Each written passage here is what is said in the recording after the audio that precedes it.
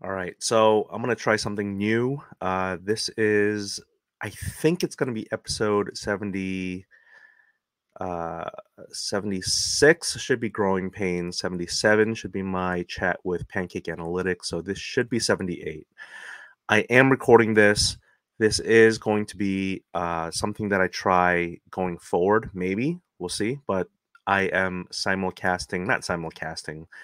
I am recording video with the audio, so I am going to try to optimize for audio, meaning I'm not going to be showing cards, but I am going to be recording this video so I can upload it onto YouTube so that it can be enjoyed by YouTube audience, which also includes people who just can't get podcasts in internationally, such as my home country or my motherland in South Korea. I don't know if North Korea has podcasts. So anyway, I wanted to make this podcast video, audio, whatever I'm going to be calling it, but I don't know if this one's going to be good. I rarely wonder or think if any of my content, podcasts or otherwise, is going to be good. I am mainly doing this for my own edification, and if people like it, great. If they don't, I guess you guys will let me know. So, what I wanted to talk about is getting into breaks because I have not that I'm making like a ton of money on eBay, but with some extra cash flow from eBay sales, I have decided to try to support breakers and getting into breaks, particularly those who have been on this podcast. So, friends of the podcasts, I have gotten into a Mrs. Squirts break, and I can talk about that a little bit. But tonight or today, earlier today, and I'm recording this April 16th. It was a pre-release rip day because Topps 2024 Topps Chrome Black is being released on April 17th, and I got into a I saw something on Instagram. It was a post or a story post from Valor Sports Cards, friend of the podcast, and he said that he was going to be ripping 30 cases of 2024 Topps Chrome Black, and I thought, wow, that's quite a number. I remember Filth Bomb Breaks talking about their 100 case break, and I know that Valor is a one man operation, really, and he doesn't have like packers and shippers and multiple breakers and a warehouse. And as a friend of the podcast, I wanted to support him, so I checked it out. It was my first ever Fanatics Live venture into it, and I used his code and all that stuff. Maybe I could shout that out. It was Valor20 for $20 off my first purchase on Fanatics Live. So I go into the shop, and he is, or I go into a stream, and he's got, it's like a pick your player, PYP. I've seen PYTs, pick your team, and random and all that. People do auctions, people do fixed price. So he did PYP, fixed price, with deals to be given to whoever maybe wanted to make some deals. So there are spots going as high as, I forget the exact number, but I mean, we're talking like several $1,000s for one player spot in a 30 case break and of Topps Chrome Black 2024. And there are player spots going for about, I think the lowest ones were, unless they were going for like $1 or given away to entice people, like $69, $79, something like that. And I thought, okay, well, if you average that out, 30 cases, it's like $2 per case for a player. Maybe it's worth it. Topps Chrome Black, I don't know the exact configuration of how many boxes per case. I think if you said 360 autos and there's 30, I guess it's 12 hobby boxes per case with one encased auto per box. So that would come out to 360 autos. Okay, so that's what he did. And I went in there, and I know that there's so much again, I'm doing this without any notes, so this may be a lot of stream of consciousness, and apologies for that. But I just kind of wanted to give my real time, not real time, because I'm recording this like maybe 6 hours after it finished. But the thoughts that I had were, I want to support a friend of the podcast. I don't want to lose my shirt. I am not going to be spending several $1,000s on any player spot. But I also don't want to buy like these like $70 spots. So I know that people get into breaks as gambling, and it's like this way of, you know, putting in a lottery ticket and getting something big and then redeeming it and selling it and then getting into more spots. I, instead of getting into like a prospects valuation and trying to make deals, I don't know why. I want so for the people watching video, you can see I'm wearing this Orioles hat. It's a Baltimore Oriole. It's a top slids Mitchell Ness thing. And I saw Eddie Murray, and he was priced at, and forgive me, Valor, if I get it wrong, but I thought it was something around like $600, which out of, again, 30 cases, you're thinking, wow, okay, well, $20 per case. Um, Maybe it makes sense. Of course, veteran autos don't go for much. I am buying, a retired player. Um, Let me check. He must be in the Hall of Fame, right? But here's the thing about Eddie Murray to me, okay? Now I have to wonder if I'm going to even publish this. Uh, Eddie Murray, I know that he was a Met and he was a switch hitter. Those are the two things I know about him. It says here, a very quick Google search on the fly. So this was an Orioles spot. There was Adley Rushman or Gunnar Henderson and Jim Palmer. That auto hit so many times. But this Eddie Murray was on sale from 600 something to like 300. So I don't know. I just thought I got some eBay money. Yes, it would take me, more than a week's worth of sales to, net profit 300, but I decided to get into it. And so this says Eddie Clarence Murray, nicknamed Steady Eddie, is an American former MLB first baseman, DH, and coach. Spending most of his MLB career with the Baltimore Orioles, he ranks fourth in team history in both games played and hits. He was inducted into the Hall of Fame in 2003. So, yes, mostly known to be a Oriole, I guess. Although I'm looking at his, oh yeah, he was an Oriole for a long time in the beginning of his career. Came back later in /96, it seems like, and he ended his career with the Dodgers. So I don't remember the Dodgers years. I don't remember the Angels years, the Guardian/Indians years. But I remember him as a Met in '92 and '93. So this wasn't even going to the casino. This was, in a way, I mean, how do I even put it? Like, it's like going to the gift shop of the casino to scratch some small nostalgic itch. Baseball wasn't a huge sport as a kid, but I grew up in Queens, so I remember the Mets and I remembered Eddie Murray. I didn't see Howard Johnson as an auto, but for some reason I latched on to Eddie Murray. I spent $300. I did end up buying like two. They're called like serial spots, so it's a serial number spot. I thought it was a random. I could have asked what it was, but I think a lot of us, if you're in a new space and you want to not appear to be a new person, you just kind of go with the flow. But I ended up buying maybe a couple of serial number spots for the Nationals. What was it like for like Vlad Guerrero Sr. and CJ Abrams and Blake something Rutherford. See, I'm gonna Google this now. Blake Nationals. Oh, it is Blake Rutherford. Okay. So, okay. The Yankees selected him in the first round of the 2016 MLB draft, and he made his MLB debut in 2023 with the Nationals. Man, 7 years. All right, getting sidetracked here already. So, I have maybe about $400 plus into this break, and what was really interesting is he, being Valor, started breaking the boxes and cases before the break filled. I mean, he even talked about this in his podcast appearance, where the particular break where he was the lucky breaker who opened up that, who was able to pull the Tom Brady 1 of 1 superfractor. He didn't have the break fully filled. He ended up eating some of the spots.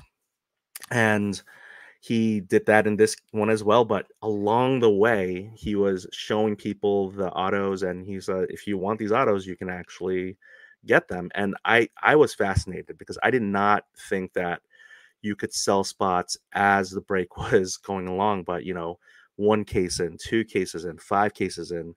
I mean, even up to like something like 20 or 25 cases into a 30 case break, he was making deals with people. And I just found it really hard to not buy more. I definitely wanted to buy more, but I was being really disciplined. And I also, in the back of my mind, I was like, where is this Eddie Murray card? Why has Eddie Murray not come out of this product? So I didn't watch the whole break. I was in and out. I was just kind of like, but here and there I would ask, has Eddie Murray been hit? The answer was no.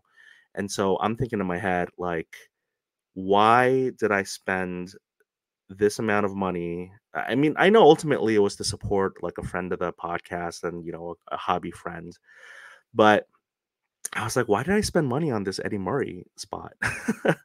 It just seems so ridiculous because even if I hit an auto of his, that thing's probably going to sell for like, if I kept it, different story, but like, you could buy an Eddie Murray veteran auto from 2024 Topps Chrome Black. I don't know. The market hasn't been set yet because the product just came out, but I'm guessing for like 30, 40, $50 at most. I mean, if it's like really super low numbered, maybe like in the hundreds. So it didn't really make sense. I guess you would have to hit multiple autos, which, at the end of the day, I did not end up even getting one single hit or auto at all from this case break. But it was so fascinating to watch because this was indeed the case break or the 30 case break where Valor hit another 1 of 1. He hit arguably the biggest hit or chase of the entire product, which was a 1 of 1 superfractor of Jason Dominguez. And for me to watch that happen live and watch him pull it, but also be kind of like, uh, I don't know, maybe I'll have to have him on, but like despondent or like annoyed that the spot wasn't purchased by a buyer, he ended up getting to own it. And not only that card, which is like a several $1,000 card, but he ended up getting multiple Jason Dominguez, like low numbered, like, out of 25 and 50 and 150. And like, he just kept hitting Jason Dominguez's over and over and over again to the point where I think near the end of the break, for a couple of people who skunked like big time, not Eddie Murray $400 spots. I'm talking, I forget the exact names because I don't have notes in front of me, but there was maybe like Ellie De La Cruz spot for a couple of $1,000 and they got skunked, or other big prominent, maybe I don't think we saw a single Shohei Ohtani. And so he ended up just giving his Jason Dominguez autos, not the superfractor, but some of the nice low numbered autos to his buyers, his loyal buyers who spent several $1,000s and got nothing. So I commend him, especially, I mean, even if you are a breaking company with, multiple breakers and a, front end of the house, and a back end of the house with packing and shipping, 30 cases is no joke. And for him to just do this all by himself in one day, and, with days prior to that with pre-fill, and then I know he's going to probably take a whole day with packing and shipping. I will admit, I mean, and this sounds absolutely crazy to even say it out loud, but in the back of my mind, I was like, I want to help him so much. I want to drive up to New York and help him pack and ship because I love that part of breaking. I don't even know. One thing I want to say was, there's a Whatnot competitor who wants me to break or sell singles or do repacks, mystery packs with them. And, it's been on my mind a lot recently. And I ultimately don't think I'm going to do it, but there's a part of me that wants to, just just to experience it again and have fun and just kind of like just break. And the other big larger part of me is like, just do the eBay sales. You like it. It's steady. It's you don't have to be on camera. Um, and you can just set your own pace. And so that all said, I really there's something about packing and shipping and sorting after a break that it's just like it's like doing an errand or a chore. It's like, or I would just put on a podcast and I would just sort by teams, and I would just get the sorting tray and just plop down and just start just doing chores. It's like doing laundry, doing dishes. And for some reason, there's a small completist part of me. I don't know if it's OCD, but it's just fun to do. So of course I did not end up going driving. I was, I told Valor, I was like, listen, if you were any closer, or if I didn't have a family, but the thing is, I'm in DC. He's in New York. That's a 5-hour drive, 4.5 without any traffic, I guess. But also, like, I have a young family, so I did not make the drive. But watching him rip all that product, and just imagining the absolute logistical nightmare, and this part of me that just wanted to help him, it just it was pretty it was very enticing, uh, but it would have been incredibly irresponsible. Very early on in this podcast, I mentioned how there is this concept about, you know, if the car comes around, do you get into it, right? You're a teenager, you're at home, your friends come by in one of their cars and they say, "Hey, get in the car. Let's go. It's gonna be fun." They don't tell you, you ask, what's it gonna be? Where are we going? It's like, don't worry about it. Just get in the car and go. So at that point, do you get in the car and do you go? So that was like one of my very earliest podcast episodes, just talking about that concept of like the immediacy, the FOMO. And I guess what I'm realizing is, as a teenager, you do go. And then as a 20-year-old, a person in their 20s, you can go. And then in your 30s, you're like, wait a minute, um, you know, who, is there going to be adequate parking? Am I going to come back home in time? Am I going to, and then in your 40s, you're like, no, I have a family. I can't do that. And so I think as you get older, you don't get into the car, literally and figuratively. I think maybe that's the main reason why I wanted to make this podcast episode, is just that concept of, maybe as you get older, you are supposed to have less FOMO. But then again, this entire hobby is surrounded by the premise of either nostalgia, with trying to fill holes in our childhoods with these pieces of cardboard, and also for the people who are, doing ultra modern collecting, there's no nostalgia with that, but there is a piece of, I don't know, trying to transact, trying to wheel and deal, flip, grade and flip, pull that lever like a casino that Cage Lawyer has talked about, that I glommed onto and made a couple of podcast episodes about. So I think that ultimately you do you do it for whatever reasons it is, and you can justify it in any however way you want. But ultimately, I don't even know where I'm going with all of this. I just know that it was a lot of fun to watch. It might have been more fun if I had gotten a hit. It might have been fun if Eddie Murray's name came up just as much as Jim Palmer's, or instead of Jim Palmer's, that Eddie Murray's came up. This idea of like, I don't know, hindsight is so funny, right? It's like, of course I should have gotten the Jim Palmer auto spot instead of Eddie Murray's. Like, I interviewed Jim Palmer at the Chantilly show in October of 2023, and he's a broadcaster, and he's just, this the dude who was in the whatever, like those ads, is definitely before my time, but like, he was like really in the, cultural zeitgeist in America with his persona. But I didn't I didn't I ended up going with the switch hitting former Met, but mostly an Oriole, Hall of Fame inductee in 2003, Eddie Murray. And I didn't buy into the break to try to gamble, to try to pull the lever and get a Eddie Murray one of one that I could probably arguably buy for less than $300, and to pull the lever again and again and again. I was there to just support a friend, you know, was more, I probably spent more doing that with that amount of money than going to a bar with a friend and running up a tab, or a really nice dinner with a friend.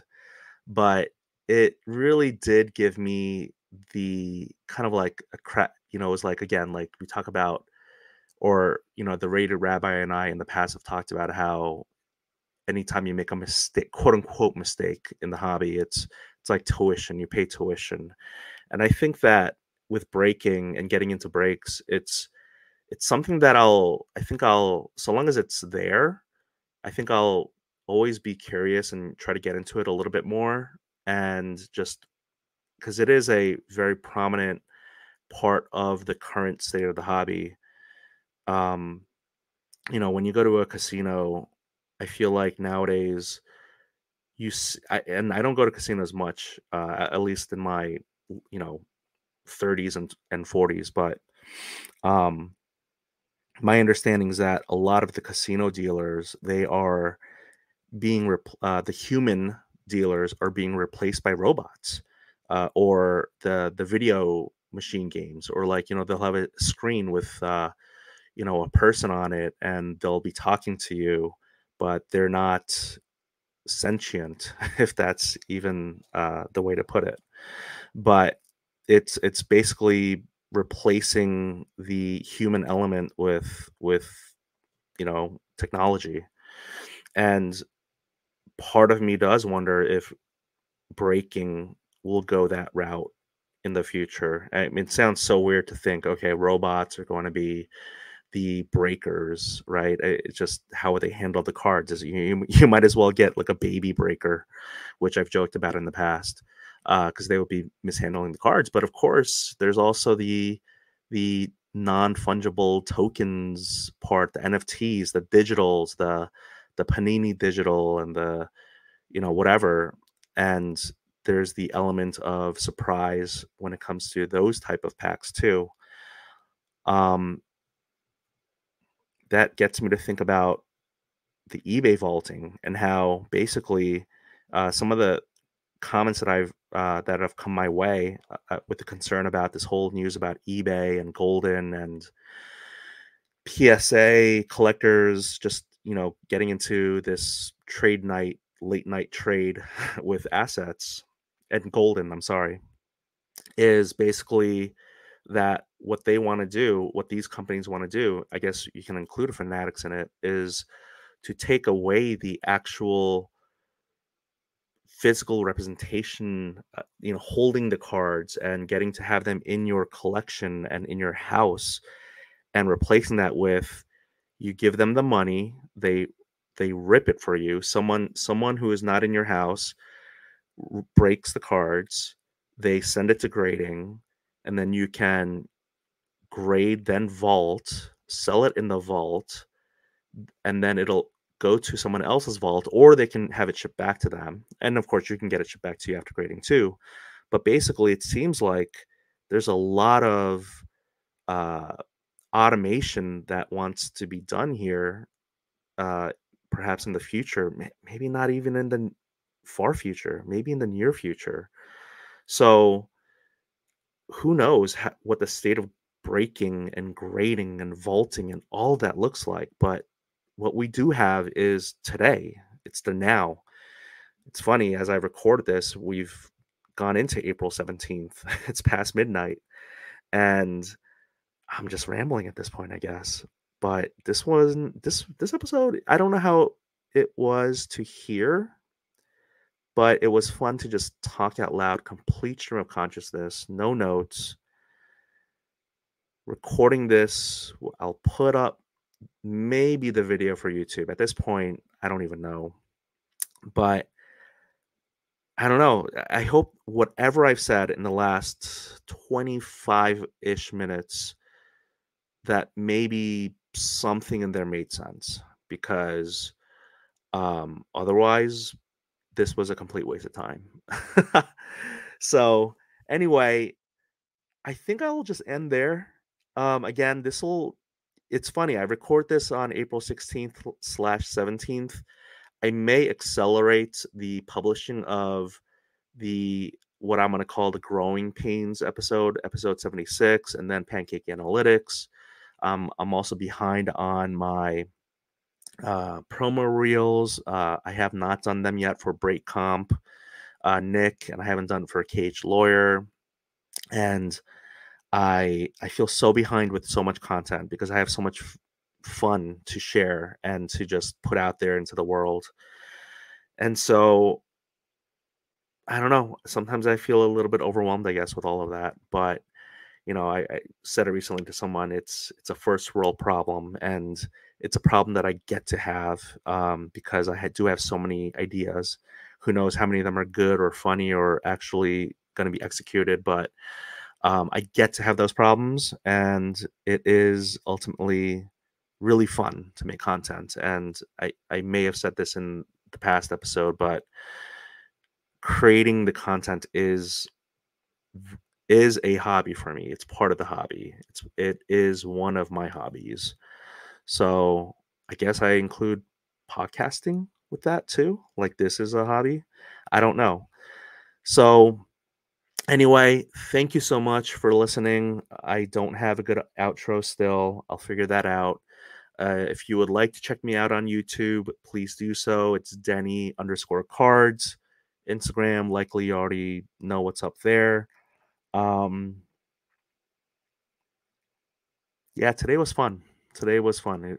Break 30 cases of 2024 Topps Chrome Black, and I buy a Eddie Murray spot and get skunked in 30 cases. 360 hobby boxes. Not even a large checklist. And yet no Eddie Murray. Oh man. Gotta love this hobby. All right. Till next time.